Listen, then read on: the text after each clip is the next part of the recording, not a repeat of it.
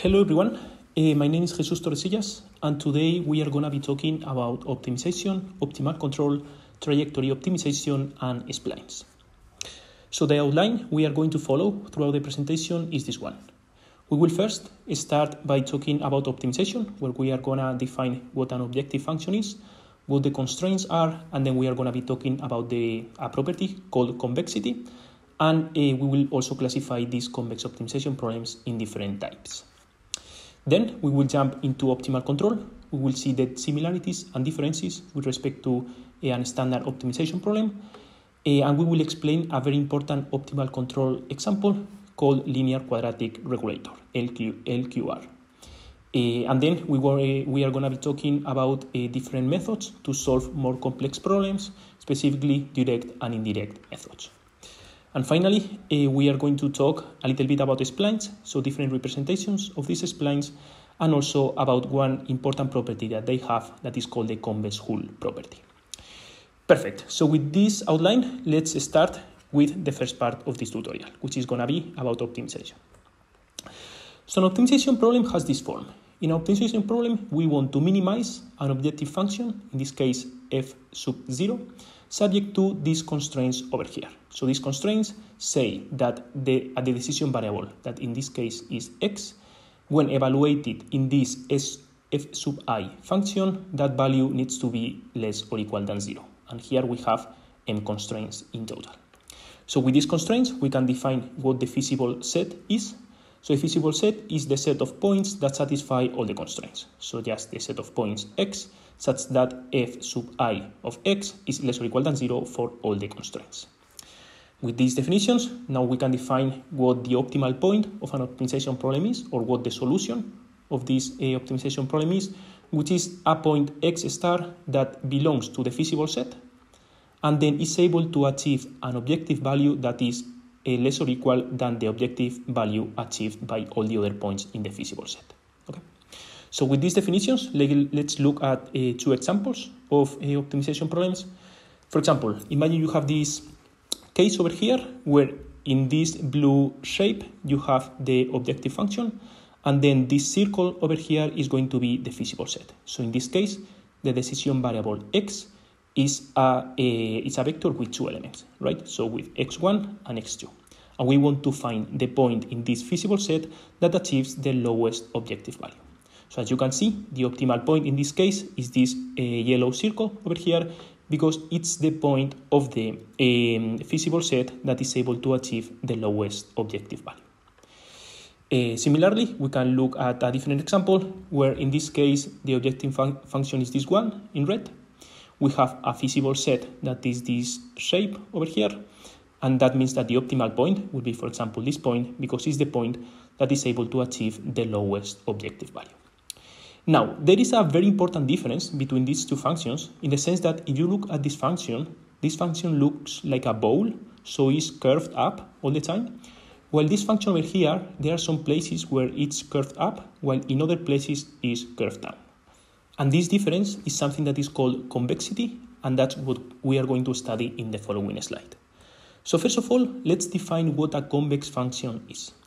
So the mathematical definition is this one over here, that essentially says that in a convex function, if we take any pair of points x and y, and then we draw a segment between those points, then all the points of that segment will lie above the function. Okay, so you can see that this green segment lies above all the points of the function that are between the first point and the second point. In a non-convex function, that's not the case, in the sense that we can find a pair of points for which the segments, the points that lie in that segment lie below the points or some points that belong to the function. So for example, all these points of the function lie above this segment over here. So this is a 2D case, but then you can do this for any dimension, and here you see more examples. So this will be a convex function, and this will be a non-convex function. Now, we can define also convexity for sets, and in this case, a set is going to be convex if for any pair of points x and y, the segment that goes from one of the points to the other one lies completely within the set. Okay, so again, this is the mathematical definition, but the intuition is here. So you can see that if you could take this point and this point, the segment lies completely within the set. In a non-convex case, this is not true in the sense that we can find a pair of points, x and y, for which the corresponding segment lies outside the set. And again, we can do this for any dimension, and here you have two other examples. So this will be a convex set. Specifically, this is the positive semi-definite cone, and this will be a non-convex set. Great, so with these two definitions, now we can define what a convex optimization problem is. So a convex optimization problem is an optimization problem that has the following form. We want to minimize this objective function subject to these two constraints. But the main requirement is that all these functions, so the objective function f sub 0 and all the functions that are used in these constraints need to be convex functions, okay? And then we can also have this equality constraint, but this equality constraint needs to be an affine constraint. So for example, if you have an equality constraint that is quadratic, then for sure that's not going to be a convex optimization problem. Okay, the equality constraint needs to be an affine function. Now, there is one subtlety here in this definition. So the way we have defined a convex optimization problem, we have defined it such that, making sure that all these functions, f sub 0 to f sub m, are convex functions. So this implies that the feasible set is going to be convex. And of course, that the objective function is going to be convex as well. But the other way around is not true. In other words, if you have a feasible set that is convex and you have a convex objective function, it may happen or it may be the case that the problem is not convex, right? Because maybe the feasible set is defined with functions f sub I that are actually not convex, okay? So this is just one subtlety, but it's important to know it, and you can actually read a deeper explanation of this fact in this book over here. Great, so with this definition of what a convex optimization problem is, let's study now different types of optimization problems. And let's start first with probably the simplest one, which is called a linear program. So in a linear program, we are minimizing a linear function, so this is just the inner product between this constant, with this vector, which is constant, and the decision variable x, subject to these two linear constraints, right? So here everything is linear, both the objective function and the constraints, and that's why this is called a linear program. Now, what happens if we include a quadratic objective function? So if we include a quadratic objective function like this one, then we end up with a quadratic program. One important thing here is that this matrix P needs to be positive semi-definite.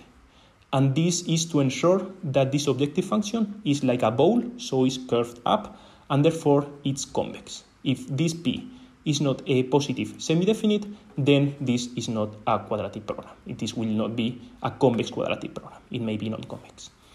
And remember that the definition of a positive semi-definite matrix is that we have a matrix that on one hand is symmetric, and on the other hand, all the eigenvalues are non-negative.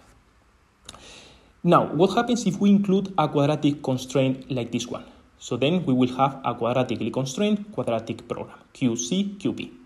And again, here we need this P to be positive semi-definite, and also all these P sub i's to be positive semi-definite as well. We can include other types of constraints, for example, this constraint over here, which is called a second order cone constraint, and therefore this program, this optimization problem, will be a second order cone program, or SOCP. We can also include a semi-definite constraint that looks something like this. In this constraint, we are imposing that the sum of all these symmetric matrices F, weighted with the elements of the decision variable, that sum need to be a positive semi-definite matrix. Okay, so this is a semi-definite constraint, and therefore this is called a semi-definite program. Note also that this constraint over here sometimes is also called a linear matrix inequality. And finally, we can impose a more general constraint like this one, where we are forcing the decision variable to lie in this convex cone K. So this will be a cone program. Now, the natural question is, okay, we have seen many different convex optimization problems in this slide. what's the relationship between all these problems. So the thing is that all these problems are related because, for example, a linear program is going to be just a specific case of a quadratic program. A QP will be a specific case of a QCQP. A QCQP will be a specific case of a SOCP, a second order cone program, which is going to be a specific case of an SDP, which is a specific case of a CP, of a cone program. And the best way to visualize this is using a diagram like this, where again you can see that, for example, a QP, which is this circle over here, is going to be a specific case of a quadratically constrained quadratic program, and also a specific case of a second order cone program, and so on.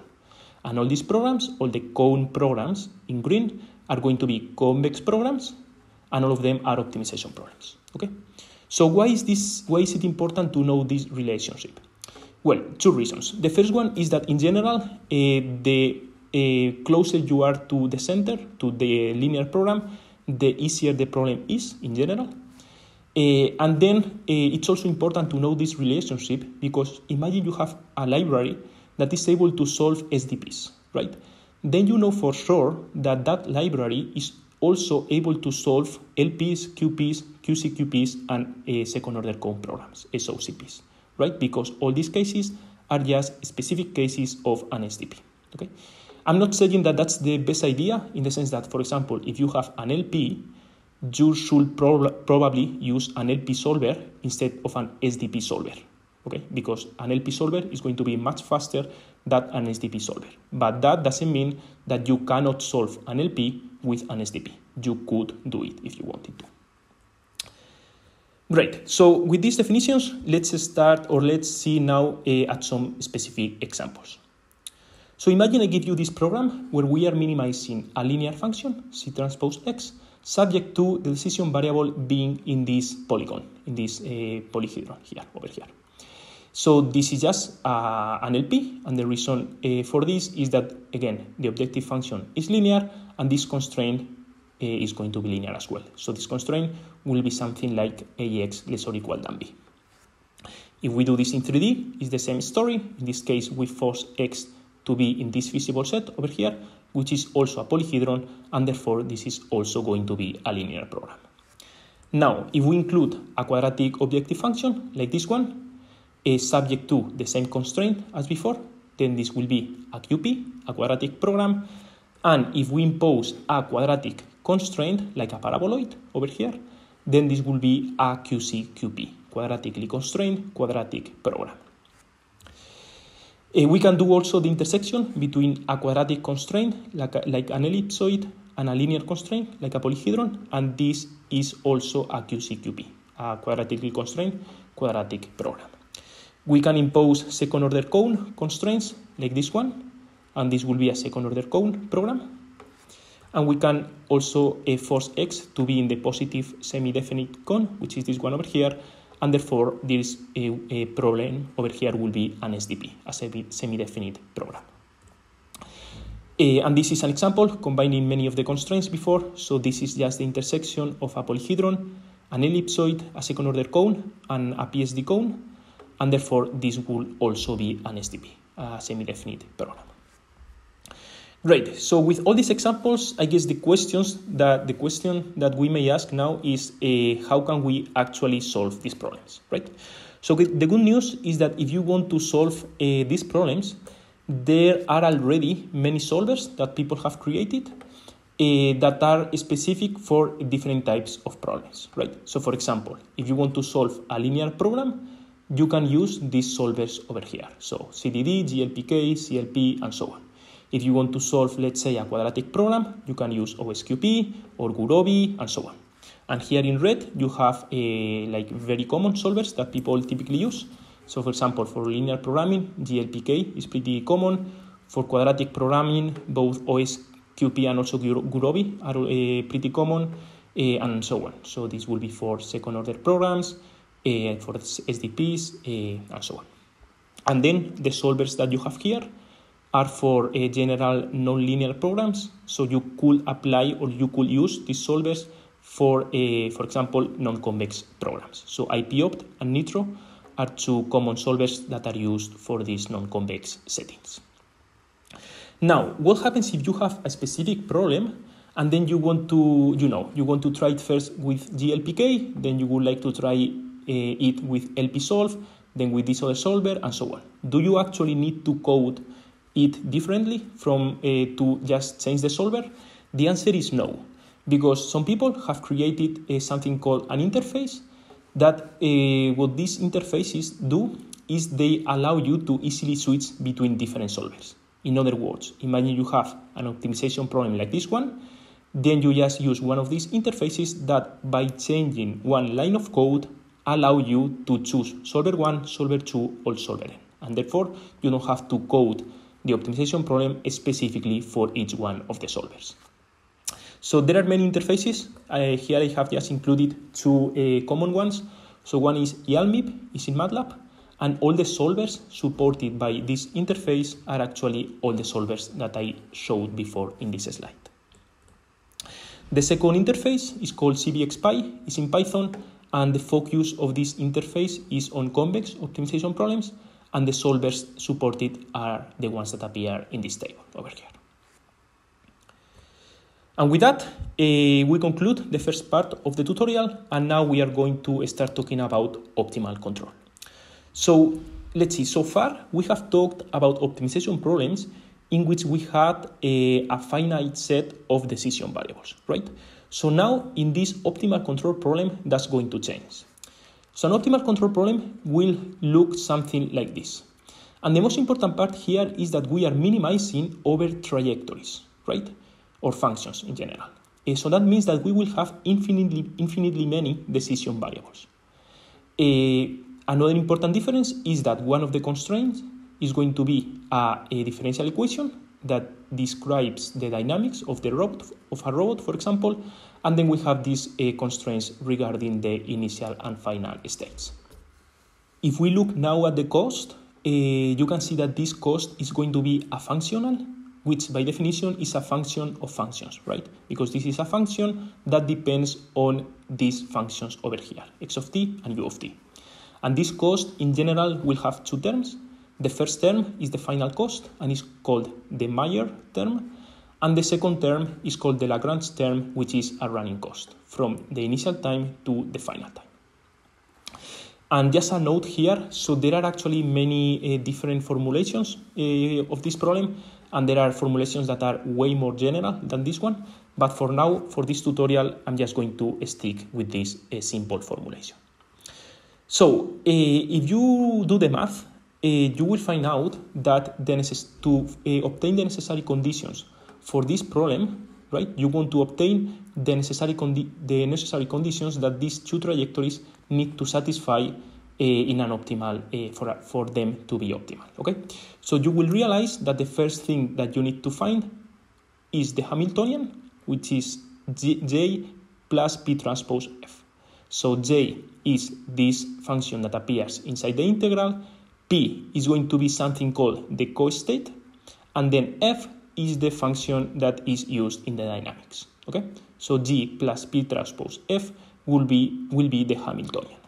Now, once you have the Hamiltonian, the necessary conditions are these ones over here. So on one hand, you want to satisfy the dynamics, so this constraint is trivial, x dot equals F, so this constraint over here, and you can see that F is actually the derivative of the Hamiltonian with respect to the co-state. Here we are using this notation, so a subscript means that we are taking the partial derivative with respect to that variable. Then the second necessary condition is that the derivative of the co-state with respect to time, so this value over here, needs to be equal to minus the derivative of the Hamiltonian with respect to the state x. And then finally, the derivative of the Hamiltonian with respect to the input needs to be equal to 0. So as you can see, these necessary conditions contain two differential equations, these two ones, for which we actually need, either initial or final conditions to be able to integrate these differential equations. And these conditions are shown here. And then if the final time, this TF, is a decision variable, in other words, if this final time is free, then you need to impose this transversability condition. Okay, so these are just the necessary conditions. To prove these necessary conditions, you need something called calculus of variations that we are not going to cover in this tutorial. But yeah, for anyone interested, you can check it out. It's called calculus of variations. Great, so now let's focus on a particular case. So this is kind of the general setting, right? But now let's assume that this function h and this function g are actually quadratic in the states and the inputs. And then we will also assume now that these dynamics are linear. In other words, we end up with a problem that looks like this, where the cost is going to be quadratic. This is the final cost, and this is the running cost. And then we have these dynamics that are linear dynamics, right? So then we can, do the math using the necessary conditions, and you will find out that to find the optimal input for this problem, you have to do 3 steps. The first step is that you need to solve something called the differential Riccati equation, DRE for short. So this is a differential equation in which we need to find this variable P of t. So P of t is going to be a matrix, and this differential equation will explain or will enforce how this matrix evolves over time. So as any differential equation, we need a final or initial condition. In this case, this is a final condition. So the matrix P, when evaluated at the final time, needs to be equal to this value Pf, which is the matrix that appears here. So that means that this differential equation is integrated backwards from the final time to the initial time. Once we have the evolution of P as a function of time, we can obtain the optimal input by simply doing minus k of t times x. So here k is going to be the product of these 3 matrices, where P of t is the matrix we have found before. And the most important thing to note here is that this optimal solution is going to be a full state feedback, in the sense that here we are just taking the state, we are multiplying it by this matrix k of t, and then putting this minus 1 here, and that gives us the optimal input. Okay, so the optimal input is a full state feedback. And now if we want to find out how the states evolve over time, that's pretty easy, because we have that x dot equals ax plus bu, and now we already know what u is, which is this value over here. So that means that the closed loop system will evolve according to this differential equation. X dot equals a minus bk times x of t. And then you can also prove that the optimal cost of this problem is given by this expression here, and the cost to go for a or at any point in time is given by this second expression here, 1 over 2 x transpose p x. Great, so in this problem, you can see that this matrix over here, this one over here, this one over here, A and B, all of them depend on time. Now the question is, what happens if they actually don't depend on time, right? So imagine that you have a case where these matrices don't depend on time, that's on one hand, and then the other thing that we have changed is that we have put an infinity here, right? So this is the infinite horizon LQR. So if I go back to the previous slide, here this TF was a finite value, and now this is going to be infinity. So you can do the math, and you will find out that the steps needed are pretty similar to the previous case, but with one key difference. So in this case, we don't have the differential Riccati equation, but instead we have something called the control algebraic Riccati equation, CARE, C-A-R-E. And this is just an algebraic equation that in general is much easier to solve than the differential Riccati equation. And actually in MATLAB and Python, you can find many functions that do this for you. That if you just use or the specific A, RXX, B, and RUU that you have in your problem, then they give you back the value P of this equation. So once you solve this Riccati equation, this control algebraic Riccati equation, then you just use the same formulas as before. So this will be the optimal input, and then the closed loop system will be x dot equals a minus bk times x of t. Okay? Great. So let's do now one example. So imagine I give you this example over here, where we want to minimize this final cost, which is quadratic, right? Plus this integral from 0 to 10 of this Lagrange term, right? So this second term will be the Lagrange term, and this first term will be the Mayer term. And then the dynamics are given by this equation over here, where A is this matrix and B is going to be this matrix, okay? So the first thing that you need to note here is that this value here is finite, okay? And that means that we will have to solve the differential Riccati equation, okay? So if we do that, we take the differential Riccati equation, we have this final condition where PF is this matrix over here, and we can integrate this differential equation backwards, right? So we take the final values of this P matrix, and that means that we have to take those values and integrate them through the differential equation, okay? And you obtain that P of T, this matrix, the elements of this matrix will evolve according to these curves over here. The blue one, this one, the yellow one, and then this red one. Once we have P of T, we can compute the gain matrix, K of T, which evolves according to these two curves, the red one and then the blue one, right? And then the optimal input will simply be minus K of T times the state, X of T. Now, in these plots, I have also plotted other things, right? So I have plotted both the solution to the differential Riccati equation, which are these curves that I have explained before, but also the solution to the steady state Riccati equation, right? So to the control algebraic Riccati equation. The solution for that control algebraic Riccati equation is given by these horizontal lines, right? Because they are constant. So this one, and this one, and same for the gain matrix K. So as you can see, for most part of the trajectory, the steady state solution, right, when this TF is infinity, that solution is actually pretty similar to the solution of the finite horizon LQR, right, which is given by these curves over here. And this is going to be true under some assumptions that I'm not going to explain here, but under those assumptions, you can prove that the matrix P, the solution of the differential Riccati equation, will tend to the solution of the control algebraic Riccati equation, which is constant, okay? And then I actually uploaded all the code here, so you can play around with this example if you want.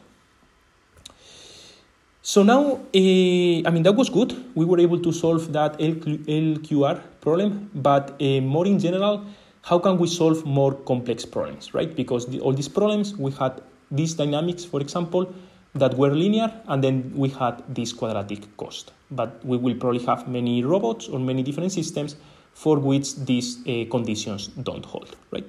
So first of all, let me give you just a reminder on numerical integration.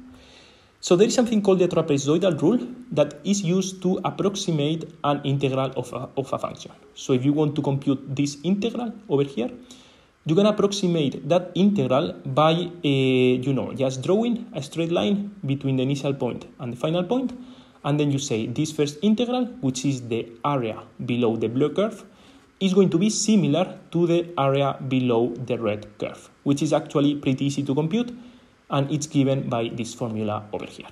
So this is something called the trapezoidal rule. And as you can see, you need to evaluate the function only at the beginning and at the end. Then there is another rule called the Simpson rule that is given by this equation, where we use a similar idea, but instead of using a straight line, what we do is we use a quadratic function. So in this case, we approximate the area below the blue curve with the area below the red curve, whose formula is given by this equation over here. In this case, we need to evaluate the function at three different points, at the beginning, at the end, and also at the middle. Okay? Great. So with this brief reminder on numerical integration, let's try to answer the question of how to solve more complex problems. So in general, there are two methods to do this. One method or one category is called direct methods, where the idea is that we first discretize the problem and then we optimize it. In other words, you take the optimal control problem, where again we are minimizing over infinitely many decision variables. You do something called transcription, where the idea is that we discretize this problem and we go from infinitely many decision variables to a finite set of decision variables, right? So this is going to be a standard nonlinear program, and therefore we can call an NLP solver to obtain this discrete solution. And then we will do something called interpolation to go from this discrete solution to a continuous solution. Okay, so within direct methods, there are two main types. The first one is called shooting, so shooting methods, and the second type will be collocation methods. The main difference between these two methods is the decision variables used for the nonlinear program. So in shooting methods, the decision variables will be all the controls and the boundary states. On the other hand, in collocation methods, the decision variables for the nonlinear program will be all the controls and also all the states, right? So the reason why shooting methods don't need to add all the states as decision variables is because the way they work is by doing something called explicit integration. In other words, what they do is they simulate the differential equation, and therefore they can remove all the states from the decision variables because they will be functions of the controls. Okay, so you express all the states as functions of the functions of the controls, and therefore you can remove these states from the decision variables. On the other hand, collocation methods, they include both controls and states, and therefore they need to include some constraints to enforce the relationship between the controls and the states, right? So within shooting methods, you can do something called single shooting or multiple shooting. So in single shooting, what you do is you simulate once, so you just do one trajectory segment, you simulate the system, and then you need to impose one defect constraint to remove this gap over here. In multiple shooting methods, what you do essentially is you do single shooting multiple times. So you take the trajectory and you divide it into several intervals, and for each interval you perform single shooting, which means that you will have to impose all these defect constraints over here. Within collocation, we can talk about trapezoidal methods, where in this case the control will be linear splines, the state will be quadratic, and then these methods, they use the trapezoidal rule, which is what we saw in the previous slide. Then there are also Hermite-Simpson methods, where in this case the control will be a quadratic spline and the state will be a cubic spline. And this is something that uses the Simpson rule. And finally, we have orthogonal methods, where the idea here is that each segment will be a higher or a high order orthogonal polynomial. So all these methods are direct methods, where again the idea is that we first discretize the problem and then we optimize it. In indirect methods, we do it the other way around. In other words, we first optimize the problem, and by this I mean that we analytically construct the necessary conditions for the solution to be optimal, and then we numerically solve those necessary conditions by discretizing the differential equations that we obtain. Okay, and you can do this also using single shooting or multiple shooting. So we are not going to cover these ones. We are going to focus on these direct methods, and specifically what we are going to do is we are going to do an example using the trapezoidal method, which is a collocation method and which is a direct method as well. So let's do this simple example. So in this example, we want to move this block from this starting location to this goal location. We want to do this in 1 unit of time, let's say 1 second. We want to move 1 meter from 0 to 1, but the velocity at the beginning and the velocity at the end need to be 0 at both places. So, I mean, the answer is that there are many feasible trajectories that are able to achieve this, and these are just some cases. So these trajectories over here go from 0 meters to 1 meter in 1 second, and all of them have initial and final velocities of 0, because you can see that the slope is completely 0. But the thing is that we are interested in finding the trajectory that minimizes the integral of the force squared.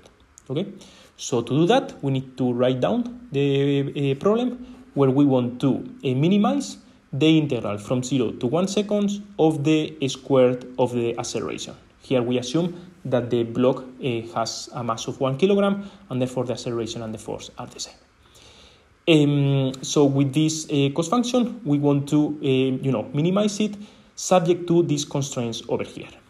So on one hand, we have that the derivative of the position will be the velocity, and the derivative of the velocity will be the acceleration. So these two equations over here are the dynamics of the problem. Then we'll have these initial and final conditions, and then the decision variables will be the states, which are the position and the velocity, and the input, which is u of t, the acceleration. Okay, so this is an optimal control problem where, again, we are minimizing over infinitely many decision variables. Now, let's use the trapezoidal rule to convert this optimal control problem to a standard nonlinear program. So to do that, we need to discretize time. So we take the total time and we discretize it in several discretization steps, and we do the same for the states and for the position and the velocity. And we end up with a problem that looks like this. So we take the objective function, this integral, and we approximate this integral using the trapezoidal integration rule, which is the one we saw before. And you can prove that this term over here will produce this cost function over here. Okay? You do the same for the differential equations. So you go from these continuous differential equations to these algebraic equations. And finally, you do the same for the initial and final conditions, which are much simpler. And the good news is that here, if you look at this problem, this is just a quadratic program. So this is something that you can, just call a QP solver, for example, Gurobi or any other QP solver, and then obtain this discrete solution. Okay?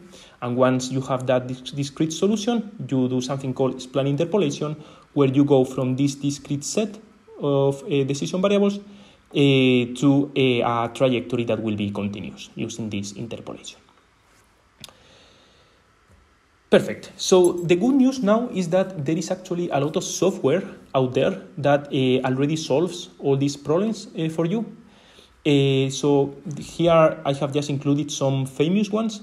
For example, GPAPS 2 is a pretty famous one. It's in MATLAB. ACADOS is becoming more and more famous, especially for embedded systems, because it's able to produce C code specifically for a given problem. CASAD is also pretty common and pretty famous. It has all the building blocks that you will need to do the transcription and then to call the solver. And here you have other famous ones, all these optimal control solvers. And just as an example, this is an example where we use GPAPS 2 to optimize a trajectory of the drone to make it pass through all the gates while minimizing a weighted sum of the total time plus the energy that the drone uses. So if you code this problem in MATLAB and you call GPAPS, you will find out this solution over here. So the drone is able to pass through all the gates while minimizing the total time of the trajectory and also the energy that it consumes. And if you want to play around with the code, all the code is here in this repo. Perfect. So a little bit of terminology now, because this can be a little bit confusing in the literature. So people typically refer to trajectory optimization when they solve an optimal control problem for a specific initial condition, right? So imagine that you fix the initial condition and then you solve the optimization problem. That will give you a result that is an open loop solution, right? Because you specified the initial condition as fixed. Now, the interesting thing is that if you are able to solve this trajectory optimization problem fast enough, then you can actually generate a closed loop solution, right? So the idea is that you iteratively solve these optimization problems all the time. And that's something that MPC does, Model Predictive Control. So in MPC, the idea is that we take an optimal control problem, we solve it from the current condition, we execute the first step of the optimal trajectory that we have found, and then we iterate, okay? So let me explain this in detail. And this is something that is used a lot in robotics. So imagine you are in this environment and you want to go from this starting location to this go location with a robot. So what you will do is you will run a path planning algorithm like this one, like for example A star or RRT, whatever, and you obtain this piecewise linear path over here that typically minimizes distance. So path planning focuses on creating this piecewise linear path that is typically long-term from the starting location to the goal location, and that gives the general direction that the robot should follow, right? And in general, this path planning will minimize the distance, usually. Now, what happens if I ask you to use one of these robots, like this one, or maybe this drone, maybe this robot with wheels, or even this the robot over here, which has both legs and wheels, and I asked you to take one of these robots and try to follow this path. So you will find out that for some of these robots, they actually need to, they are moving in this direction, they will have to stop in this corner, turn, and then continue moving, right? Which is not ideal. And that's where trajectory optimization comes in. So in trajectory optimization, what we do is we follow the direction that the global plan, the path planning algorithm, indicates to the robot, right? So we know, if we are here, we know that we need to move in this direction, and that's the direction that the trajectory optimization algorithm will use. This is going to be something that is typically short-term, so we optimize, maybe for 5 meters, but not from the starting location to the goal location in general. And here we are taking into account the dynamics of the robot, right? Because we including the differential equation that couples the states and the input. Then in the cost function, we can minimize the energy, the time, the distance, or a weighted sum of these things. And this is something that, as I said before, is typically solved iteratively in an MPC fashion. And just let me explain you what a model predictive control is.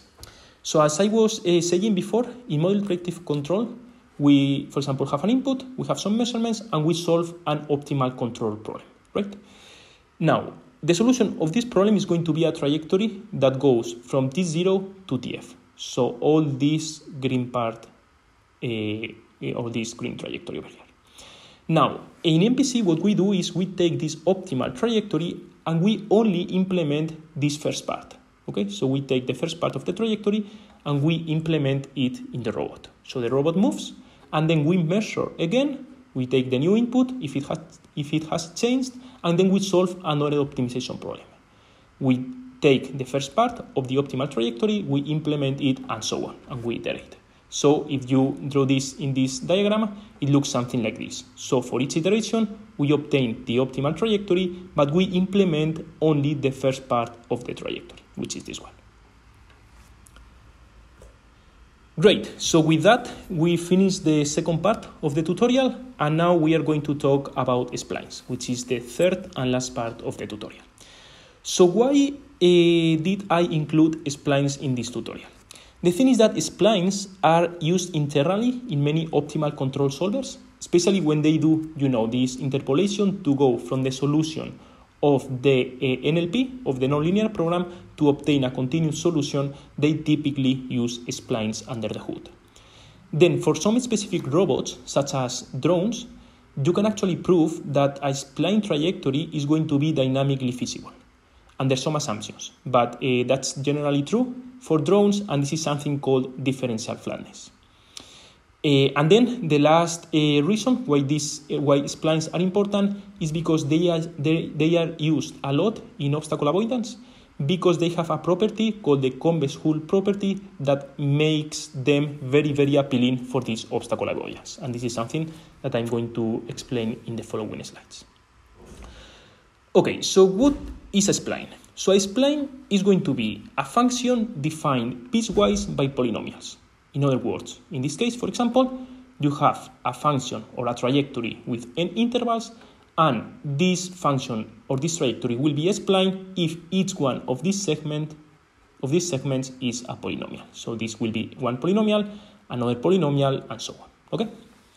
So now each segment of this trajectory can be expressed as the sum of these two terms. Q sub I will be something that we will call control point, and then this term over here is a basis function, which is a polynomial. Okay, so this segment over here, the first segment, will be the sum of the product of the control points times the basis functions. So depending on how you choose these basis functions, you can actually end up with different representations of the same spline. And this is very important. So the spline will be the same, it's just different ways of representing it.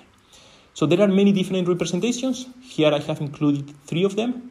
So one is called B-splines, where we use basis functions that cover the whole trajectory. We are going to see some plots in the next slide.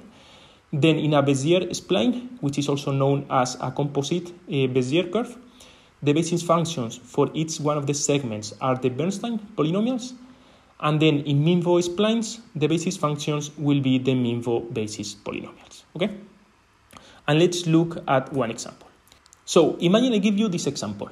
We have this spline over here, which is the same one in all these 3 cases. So all these 3 plots over here are representing the same trajectory, the same spline. Now, the thing is that in each one of the representations, what we change is the basis functions. Okay? So in a B-spline, we use these basis functions. In a Bezier spline, we use these basis functions. And in a Minvo spline, we use these ones. Right? So for example, this segment over here will be, and here I'm going to use this formula, okay? So this segment over here will be equal to the first control point, which is going to be this vertex, times the first basis function, plus the second control point, which is going to be this vertex, times the second basis function, plus the third control point, which is this one, times the third basis function, okay?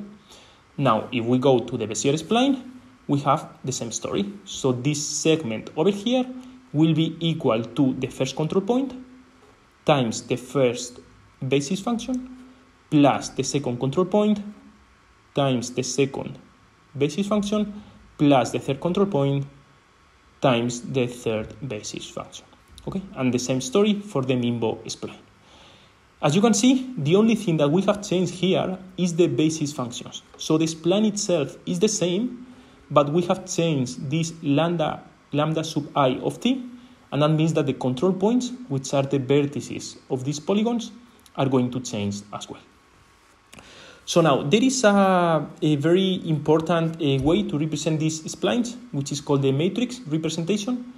The idea is that, imagine this is the same spline as in the previous slide. The idea is that this spline, which in this case is a 2D spline, right, because we have x and y, can be represented as a matrix V times a matrix A times a vector that depends on t. Okay? So a matrix V will be a matrix in which the columns are the control points of the spline. Then the matrix A will depend only on the basis functions that we use. So this matrix A is known beforehand, and this is just the vector of times. Okay? So let's look at the same example as before. Same spline for all the cases, and let's look at one of the representations. So in this case, P of t, which is going to be this second segment, will be equal to a matrix whose columns are the control points of that segment, times this matrix A, Bs, which is a matrix that is known beforehand and that it will define the basis functions, times this vector of times. Okay? But that segment, which is the same as this one, can be expressed as this other matrix, which contains the Bezier control points, times this basis matrix, times the vector of times. And same with the Minvo spline. Again, these columns over here will be the Minvo control points. Now, to evaluate B splines, you should probably use this other algorithm called the Burr algorithm, which is usually much faster than this matrix representation. So these are the basis functions. This is for the Minvo representation, the Bezier representation. So these are the Bernstein polynomials, and this is the B-spline representation. So there are two important things to note here, and these are these ones. So on one hand, all these basis functions are non-negative polynomials. Okay, so as you can see, they are always non-negative. And then the second important property is that these functions, these polynomials, they form a partition of unity. In other words, if you sum, for example, in this case, this blue function with with this yellow function, the sum is going to be 1, a constant 1 over here. And you can see that that's true for all these cases. So if you sum these 4 polynomials, you will find out that the sum is just 1. Okay, and that applies to all these cases. Now, these two properties are the reason why splines satisfy something called the convex-hull property. So the convex-hull property says that a specific segment of the trajectory is completely contained within the convex hull of the control points of that segment. Okay, so here the control points are this one, and this one. Their convex hull is going to be this red triangle, and you can verify that the red segment lies completely within this convex hull. This is for a B-spline. For a Bezier spline, that's also true. So these are the control points, and then this is the segment that is completely contained within this convex hull.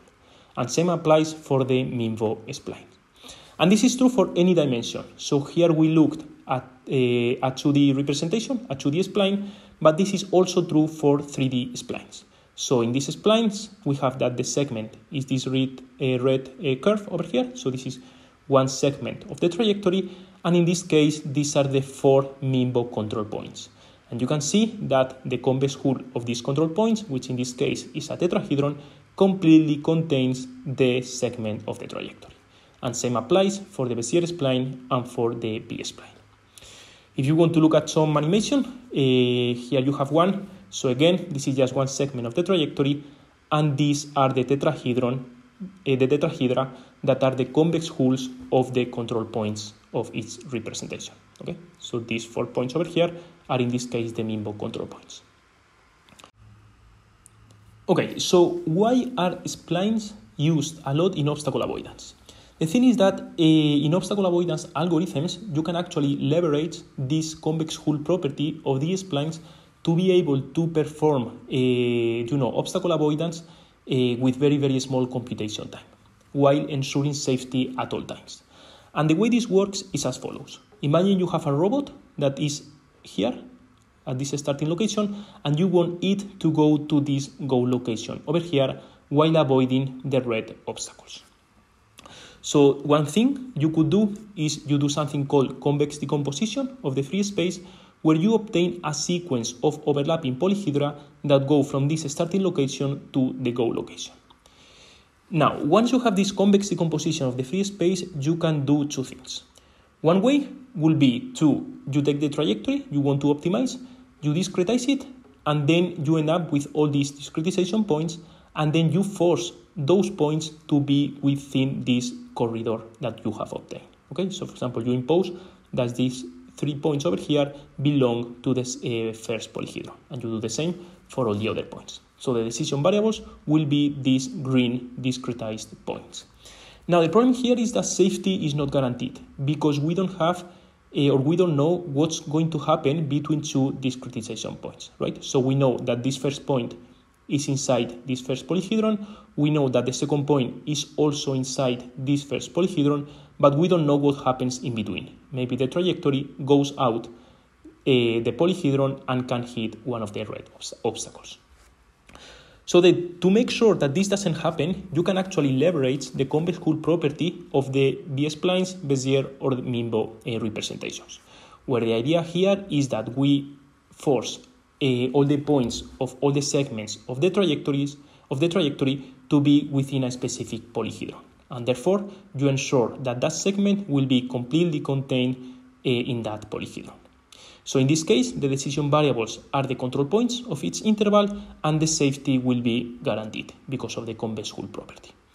And this is something that you can do in position space, but you could also do in velocity and acceleration space. Imagine, for example, that you have velocity constraints or acceleration constraints. You can use this convex hull property to enforce those constraints. And this is just an example. Here you have a drone that is using this convex hull property and the splines to be able to perform obstacle avoidance in a very complex environment, and doing this completely in real time. You can actually increase the complexity of the environment, including more heterogeneous dynamic obstacles, and still the drone is able to do this in real time while avoiding the obstacles. You can even include several agents. So in this case, all these agents are again using splines and the convex hull property to be able to perform obstacle avoidance between with respect to the static obstacles and also with respect to the dynamic obstacles. And finally, you can also deploy this in hardware. So these are some experiments where the drone needs to avoid this other dynamic obstacle over here while performing all the computation on board the drone. So all the computation is happening in the computer that the drone is equipped with.